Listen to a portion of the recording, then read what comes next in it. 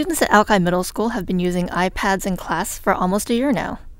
And while it's changed how kids are learning, it's also changed how teachers are teaching. It gives me a whole new variety of tools to use that maybe weren't at my fingertips before. With devices and apps, teachers can spend less time lecturing, leaving more time for students to take responsibility for their own learning. We use it from start of class to finish. The kids walk in, they open up, they go to their online planner, and we go through the steps of the day, the goals, the targets, and what we're going to do that day. Some of the changes are about simplifying a teacher's workflow. 90 to 95% of my work is turned in online. I haven't made a photocopy since the first week of school.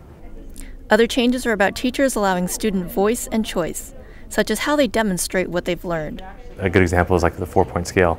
A 3 is passing, whereas 4 is going beyond. And the students now know that, and with the standards based, they can then take what they know they're supposed to do and go beyond that, and oftentimes blow me away on what they're doing and saying they meet my goals but then go beyond, not because they have to, but because the assignment has allowed them, or the iPad or the technology has allowed them to express themselves in all new ways. Teachers like Matt Greco and Carolyn Connors are leading the way in their building, helping other teachers incorporate the technology into their lesson plans. And there's so many endless possibilities that's exciting to me as a teacher who loves to play on, but it's also exciting for the students because there's so many ways that we can use the tool that we haven't even we just touched the surface of it. For In the Know, I'm Amanda Richter.